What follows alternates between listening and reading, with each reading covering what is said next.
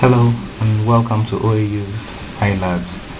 Now, I'll be demonstrating the procedure that you will need to perform any of the Quansa experiments. That's any of the experiments in the control engineering iLab, particularly the ones that have to use with the Quansa motor, which is hosted on an Elvis board. So first you'll be logging in.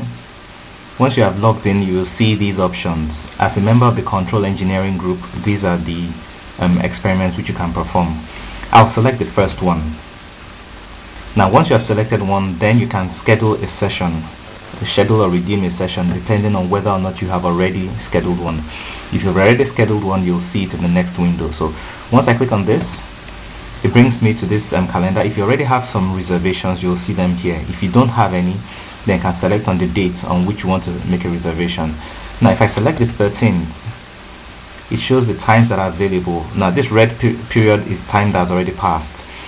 Gray areas are regions which have already been scheduled by other people.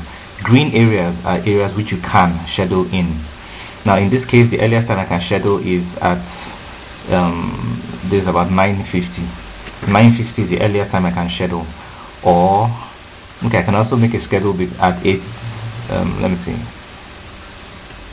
At 8:25. So if I select this time, I can schedule for 5 minutes between 8:35 and 8:30. Now what I'll do is I'll not make this reservation. Instead, I'll make a reservation for the 14th. Now for the 14th, all times are still available. So let me select, say, 12 midnight. And let's say I want my session to last for 30 minutes.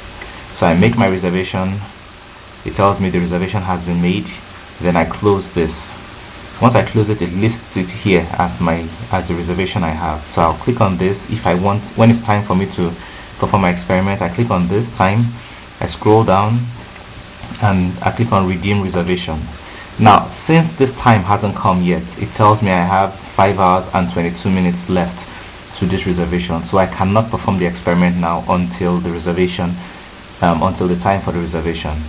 So in the meantime, what I could do is I could go back to the service broker and I can log out, or I can do other things. For instance, if I've performed some experiments before, I can come to my experiments and then select which experiment I've done. But since I have not performed any experiments before, it tells me no experiment records were found.